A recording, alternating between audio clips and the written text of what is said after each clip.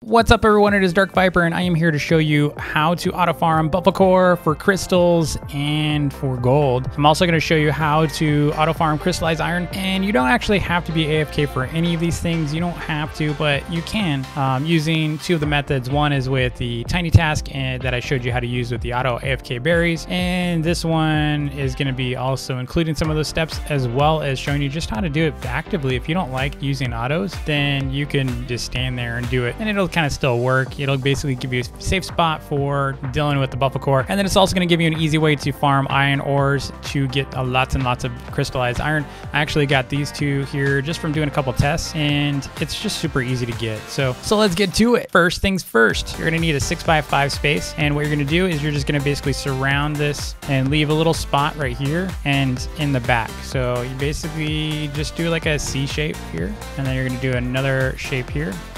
Mirror that, and that is for our totems. And then you can do any kind of build of the number of totems you want. The more totems the better for faster spawn, but what I would say, because totems spawn or every 30 seconds, you're going to want to make sure at least you have enough here. And then on top of that, you do have a little delay, so when you're using your pickaxe, whether you have a gilded or an iron or what, there is a delay for you to be able to farm these stacks or these ore deposits. So if you're going to be doing that, it's not like you're going to be firing off being able to, you know, take these out every second anyway, so you don't need like 30 totems to be able to do this. It does take about, I think, about 2 to 3 seconds for you to hit each deposit. In that case, just, you know, I don't have that many that you need here. It's basically 1, 2, 3, 4, 5, 6, 7. So there's 14 here that you can do, and you don't even need that many. But let me tell you, if you are going to deploy less iron totems, don't mess it up, and, you know, just leave a bunch of big gaps on this, because what's going to happen is the ore is going to start depositing here and here, and you don't want them to spawn like that. So if you're going to only do, say, like 4, then you're going to want to take these out and only do your corners, right? So you're only going to have 4 of these blocks. So you'll have one here, here, and here, and then right here with your totems. If you're only going to do 4,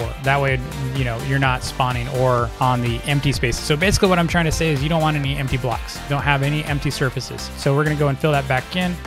And then we're going to put a block in the center. This is where your ore deposit's going to spawn, because it's the only block it can spawn on. So it's going to be dead center all the time for you. So we're going to fill in this space just so you can run up against it and know you're going to be fine right here. And then you're going to basically put the totems up. So now one thing you're going to notice is the iron deposits are going to start spawning here and despawning. It's going to be looking like it's kind of glitching all over the place. It's going to spawn, and then what's going to happen is the totem is actually going to absorb the iron deposit right away. So it's going to spawn, and then it's going to go away and spawn and go away. And what you need to do is you need to wait for these totems to all fill up before you can actually start harvesting. Don't stand here and say, oh look, there's a deposit stack, I'm going to start. Like, you shouldn't touch those. Don't touch any of these. You're going to glitch it out. It'll totally bug out on you. So you want to make sure you don't touch this until you see that all of these are filled. Okay, so we're going to go back while that's going on. We're going to come over here because I've already got a farm, and actually I've extended mine. So you can see I've actually extended it so I can actually hit 2 stacks at once. So there's the first one here that you saw that's matching that build, and all you had to do was just do a little extension here and put another square in the middle, which is what this is, you know, sitting on. And you don't even need this extra one back here. I'm going to go ahead and take this away. There we go. So now we're going to go and stand here, and we're going to farm it. You can just hold down and then get that one in the back, and you can see how fast these respawn. It's really fast. So now I'm waiting for a little bit longer. Okay. So I shouldn't have to wait very long to be able to get this second crystallized iron. Yep, I already got one. That's what I'm saying. It's super powerful. It's really powerful to be able to just sit here. So you don't have to run around. You can just hold down. You don't have to move. So I literally just made like 80,000 within 2 seconds. And because I've already made a couple before this, I've already made 240,000 within probably a span of 20 minutes, something like that. Definitely a powerful thing. You know, if you watch my video from yesterday, which was the how to get rich basically fast, go from noob to pro and earn a lot of coin. This is actually one of the faster ways of doing it. I just, you know, I think a lot of players are going to be intimidated by this process. It is kind of boring. But this is a really, really good way for you to farm and go millionaire quick, right? Like, you can also, I mean, I don't need to do that many of these. I probably only need about 10 of these, and I've already become a millionaire. Now, sometimes this can take a while. So like, I got really lucky, I think, on that one, but it could take about another 30 minutes for me to get another one. So this is one of those things that you're probably going to want to AFK at night if you are willing to do so, or if you're watching television or Netflix or something, just hold down. And every now and then what you're going to do is you're going to need to click again when they spawn. So when we do our tiny task, task, which I'm going to show you right now, you're going to be basically holding down the mouse for about, I would say, 5 seconds at a time, then letting go and then resetting it. And then we're just going to loop that. Let's go ahead and do that now. So if you haven't watched my auto berry farm video yet, you should probably do so before continuing, so you know how to use tiny task and how to get it, because all of that is broken down in that video as far as how to use this tool and where to get it. So I'm going to link that in the description of this video, so you can hop over there and come back to this one after you figured out how to use tiny task. But in this case, I'm going to go ahead and reset things to the defaults, so that if you are just going to go straight out and get it, or you can use macro creator. I've done a video on how to use macro creator before, and that's just another macro service, and that's also very clean. That's a very clean software. It's just macrocreator.com, and I'll link that in the description. I'll link both of these in the description of this video, so you can go to the right sites. But so first thing, what we're going to do is we're going to make sure you understand the hotkeys. Recording hotkey is going to be Control-Shift-Alt-R. That's to start it and stop it. And then in order for us to play it, we're going to use Control-Shift-Alt-P. Now, this is only helpful for desktop users. There are versions of this kind of stuff. I know there's like something Mac Task or some others that for on Mac, they're just like this software. And then for mobile users actually have a bunch of tools they can use as well. So you'll definitely need to go do your own research there on how to get those and figure it out on your own. Because unfortunately, I don't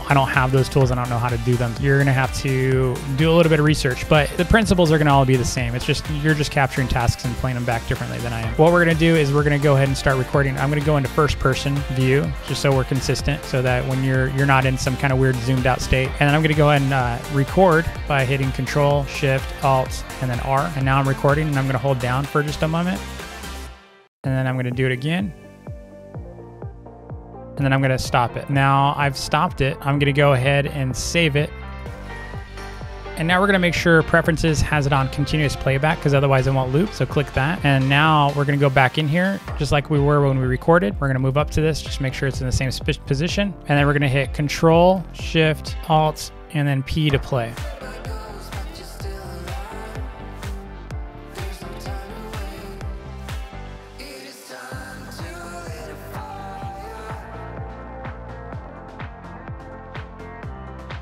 All right, so we got our 4th crystallized iron. We're gonna go head out now, and we're gonna go do some buff hunting. See, do I have any keys on me? Let's see. I do. I got 1 key on me. So a hammer is not required. You could actually, if you're a noob, you can use the wooden sword if you really want to. It's kind of hard to do though. You're definitely gonna be hitting them a lot more. All right, since I already have a key, if you don't have a key, you're gonna have to just kill some slimes for a bit so you can get to this island. But since I already have a key, I'm just gonna go straight in. All right, when you spawn into here, you're gonna see a bunch of Buffalkor roaming around.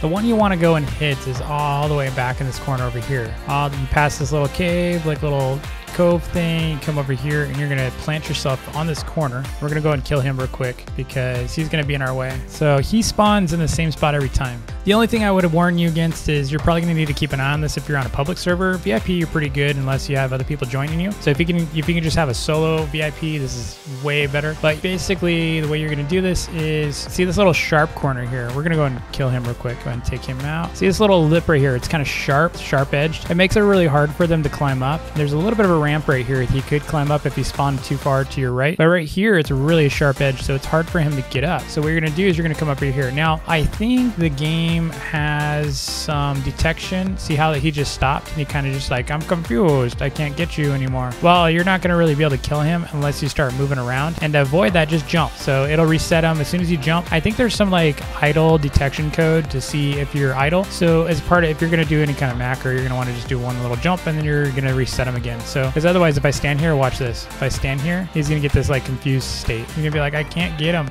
See, he's all confused now. Can't get him. And now I'm not doing any damage to him unless I move. So if I jump, like he's reset again. He's good. So what you're going to want to do is just jump every like maybe 2 seconds. And if you're doing any kind of tiny task or anything like that, just jump every few seconds and you should be in good shape. Now, this is not a foolproof location. It doesn't mean he's not going to get you, but it's most likely they won't. All you need for this though, you know, again, a hop every now and then. That's the only macro part you're going to need is the hop. So to show you how I'm going to do that, here we go. I'm going to show you real quick in tiny task. So we're going to pull up tiny task. And you can see here, and we're going to go ahead and record us clicking. So I'm going to go in first person mode. All right, so we're going to record this. We're going to keep clicking while we record. Jump. And the recording, we're going to play it back. Now, if he's still hitting you, just back up a little bit so that he has to hit that lip a little bit. He might be too close to the edge. You can kind of match the screen that I've got right now. You see, he kind of gets slowed down by the edge.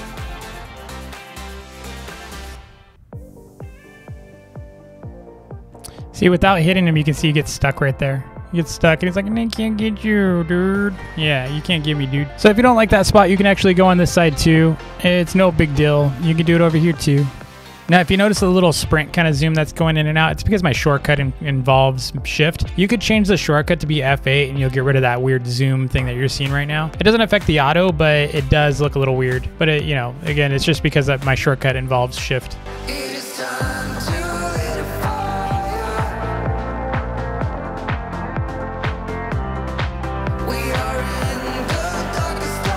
No buff crystal this time, everyone, but maybe you'll have better luck than me. I think I just used up my luck on my Professor alt account, a buff crystal and 3 kills. Unlike me, I have to kill these things probably like 5,000 times. But that's okay. You know what I'll probably do after this video? I'll probably AFK and get a couple buff crystals. That's probably what's going to happen. But anyway, I hope you liked the video. If you did, hit that like button and smash that subscribe button if you're new. And we'll see y'all next time. Take it easy. Come here, Buffalkor. Get over here.